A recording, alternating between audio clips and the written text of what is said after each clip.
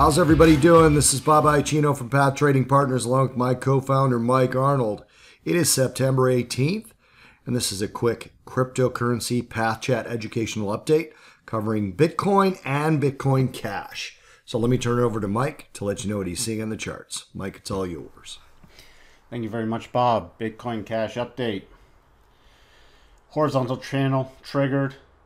Stop reduction target hit. First target hit. Second one, let's see. Official target was 494.95. So far it's been to 494.70. So I'm just going to remove this from the charts. That's essentially target reached, or it's right around this 495 red line, which is also the end of this triggered trend line trade, end of the clear path move. This gets into an interesting situation now with Bitcoin Cash. The next major trade, if we were watching it now, is a close above now the 490.77. However, that's straight into major resistance and this 50% retracement level. We're going to hold off on anything except possibly take some more profits up here on already initiated trades, but not initiate any new stuff until we can get back above this really this 500, and the big level is about 510.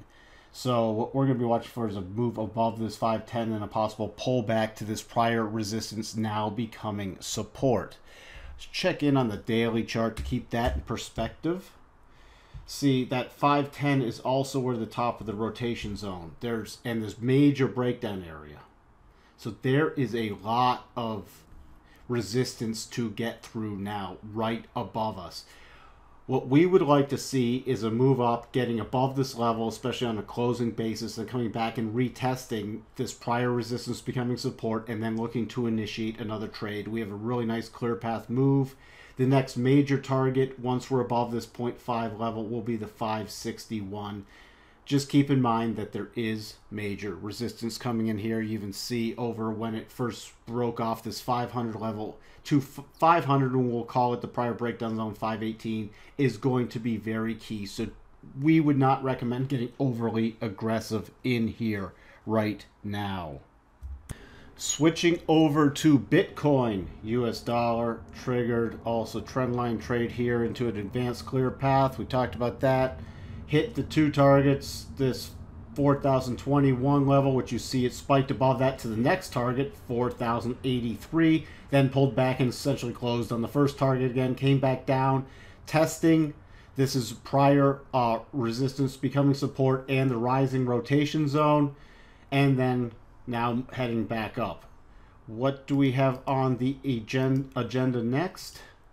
Well, we have a potential another long trade, but we'd have to get above this 4,083 area, the exact high 4,085, either on a sustained move or a closing basis.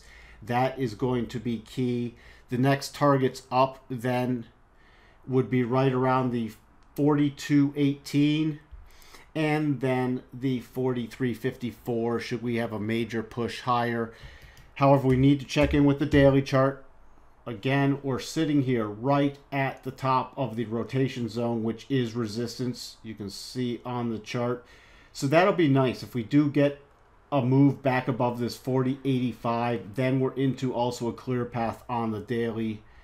And you can see the targets up there. There's going to be some resistance from that trend line. So, but at least we'll have the rotation zone out of the way.